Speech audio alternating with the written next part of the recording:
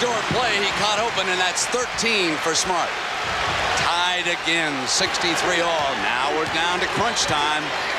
Every trip critical for these two teams. I think Coleman's the guy that would like to have the ball, but they're not finding him. Douglas got the roll. Nice soft touch on that particular shot. And he's doing that right over Smart. So these two athletes, Douglas and Smart, putting on quite a show with their ability to go inside. Trish taking Hillman. Smart cuts again on the inside. And that time, Cycli was there, and the orange come away. Monroe for the three. He was off balance. Missed it, and Thomas caught it. And here's Alford breaking free in a foot race with Monroe. You don't see a senior do that very often, Brent, but what happened to Monroe, he knew what he wanted to do, but he was not in the proper balance to get off that three-point shot. That is the first two-pointer for Steve Alford tonight after 7 threes. Deadlocked at 65. We have 16 fouls on Syracuse and only 5 on Indiana. Yep, Hillman on a slap. They had one to give. Was he in the act of shooting as he came up? It's going to be a two-shotter. So summary of this game as Trish, the co-captain, comes to the line. Look how well Syracuse has shot, but they have turned it over. Alford with the 7 threes and 1-2, and Coleman yanks down 18 rebounds. A magnificent college basketball game. You know, last year when this man moved Addison to guard, it kind of took off the chemistry that Syracuse had last year. Now he's back to his normal position, and I think the chemistry on this ball club is so much better.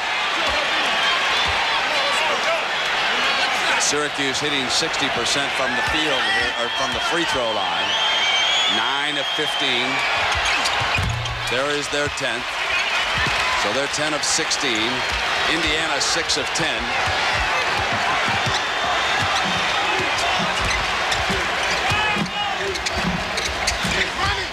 Off the cut, it's Smart again. You know, they may have to make a change and put Trish on him because he's going right over the top of Douglas. The matchup is tough. Keith Smart here in the second half, and now it's Derek Coleman short on the shot, and a strong rebound by Smart. He has taken over here in the second half. 11 of his 15 points in this half.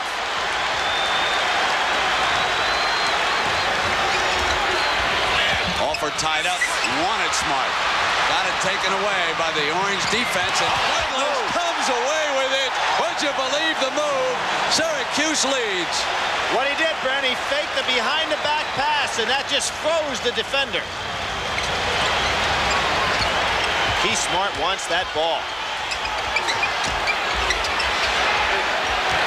He's open. Coleman out there all the way on Alford, and a foul called. Now watch this. He'll freeze the defender. He looks at the defender, fakes like he's going behind the back, and you see Hillman? It almost cost his feet up. Great play. They hit the ball. There was no personal. The man open is Thomas, and this time we get it. Cycli takes him down, his third.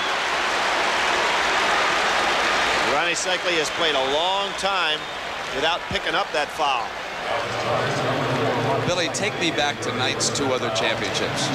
You were there in Philadelphia when he won his last one, and before that the unbeaten team. Was he pressed like this with about 2.5 minutes to go? No, not at all. He won those games going away. They were tight for about a half, and then Bobby Knight's teams just turned it on, and they won really easily. And that game in Philadelphia, they took North Carolina apart.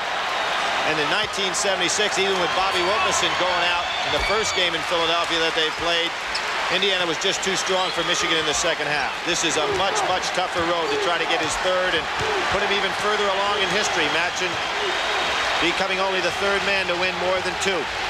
Adolph Rupp and John Wooden, the other 2 men, obviously.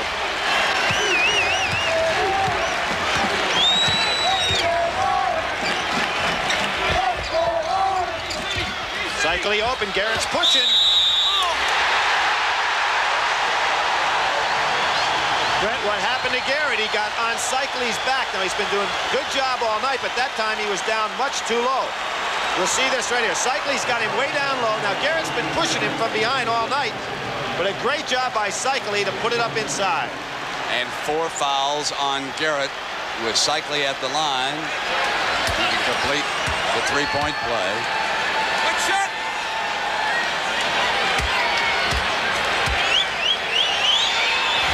Long. Coleman has another one. 19 rebounds for Derek Coleman, the freshman. And what a critical one that was, with Syracuse up by 2. And they get another 45 on the clock.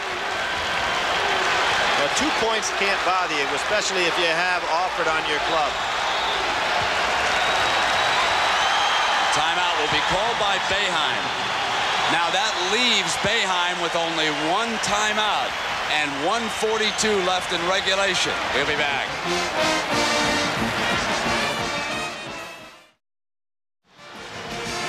.142 left here in regulation. Syracuse leading Indiana.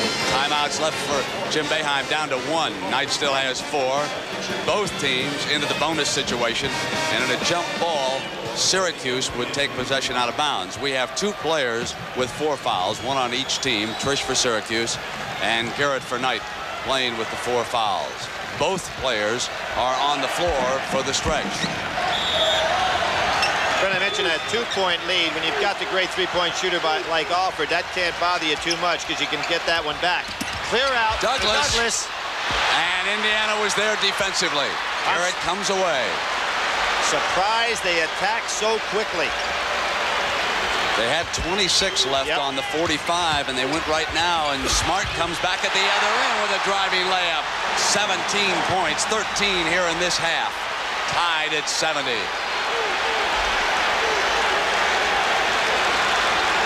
Now Garrett's switched over to play Coleman. They've got Thomas playing on Cycli. Bobby Knight switched men. Thomas tried to draw the foul. Trish gets it to fall, and inside of a minute, Syracuse leads. That ball almost was under the rim and just worked its way over the top. Remember the end of the half? It was an Alford 3 that gave Indiana a 1-point lead. Now he's got Trish on him, the taller man. Jimmy Boeheim making a lot of great moves. Smart off the penetration, couldn't get that one to fall, and Trish coming away with the rebound, and he will be shooting. You can't fault Smart, though. That was a good shot, Brent. He put it up on the baseline. What was one of the keys at the start of this ball game? Foul shooting by Syracuse. We'll see if they can hit them. They have been way above average here in the second half. They have, against Knight, hit 7 of 9 from the free throw line. Now, Knight wants one of his 4 timeouts. This is what you call icing the shooter.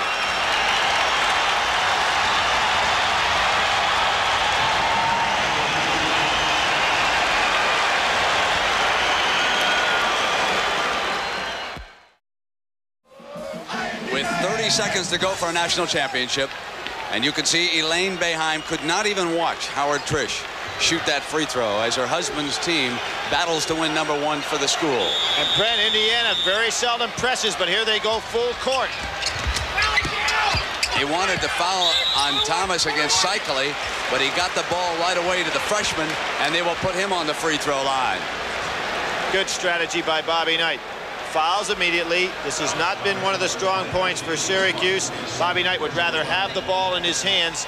No clock, no shot clock on anymore. For Indiana, number 22, Dean Garrett. Only 2 seconds tick away with Garrett replacing Isle. Gives him a little bit of rebounding down here at the free throw line. Coleman, 8 points for the game, 2 of 3 from the line, 19 rebounds, and Knight will attempt to ice the freshman. That'll leave both coaches with 1 timeout in 28 seconds. We'll be right back.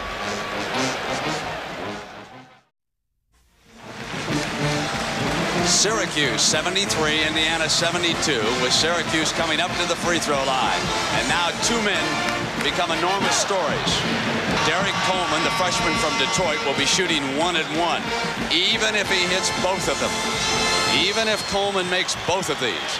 Indiana has a chance to tie, and that means that Steve Alford, who has hit 7 of 10 from three-point range, will be the man they'll try to free. He has scored only 2 points in the last 11 minutes. So we come down to 2 of the key personalities in what has been a great championship game here from the Superdome in New Orleans.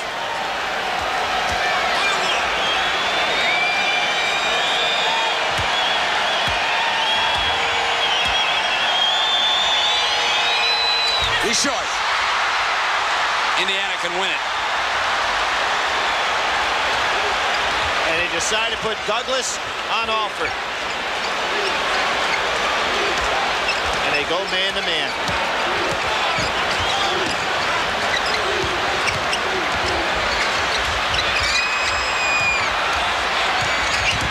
Smart takes the shot. And the Hoosiers with 3 seconds. Go ahead. Nobody stopped the clock. Nobody stopped the clock. But the clock did stop at the 1-second mark. Syracuse with a timeout. Keith Smart with 17 points in the second half has moved the Hoosiers to within 1 second of a national championship.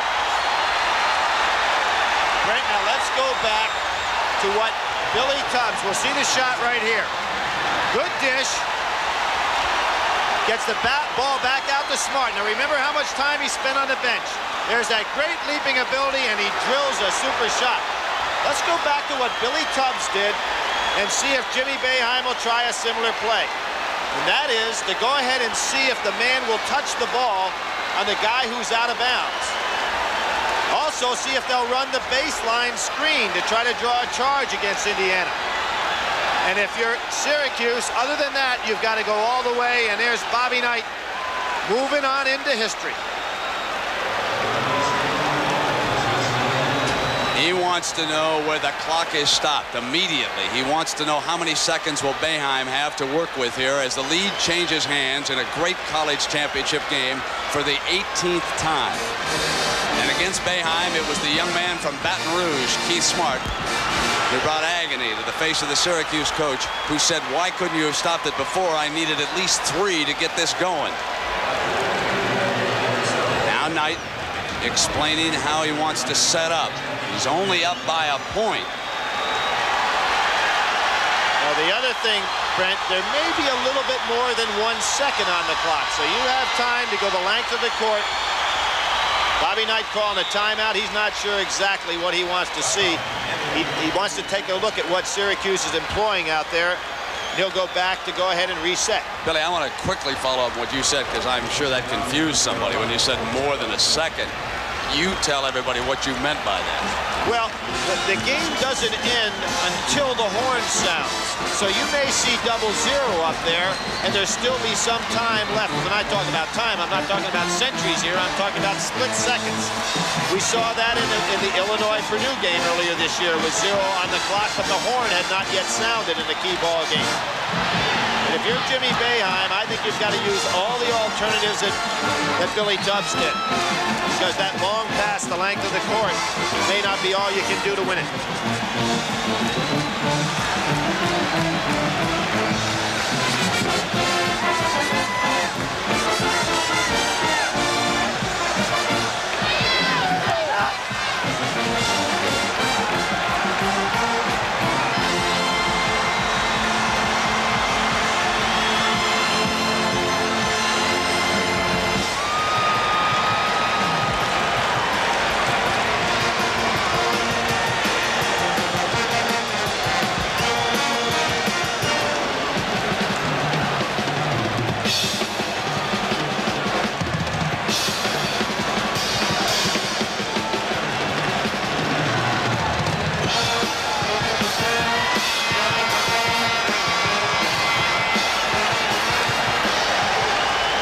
So 1 second away. And remember that Indiana as a school is 4-0 in NCAA championship games. Knight unbeaten in 2 of them. Surprisingly, Bobby Knight does not put Garrett on the passer. I thought he'd put Garrett on Coleman to prevent the long pass. But he puts nobody on Coleman. Here it goes. Indiana wins the championship. Keith Smart is the hero.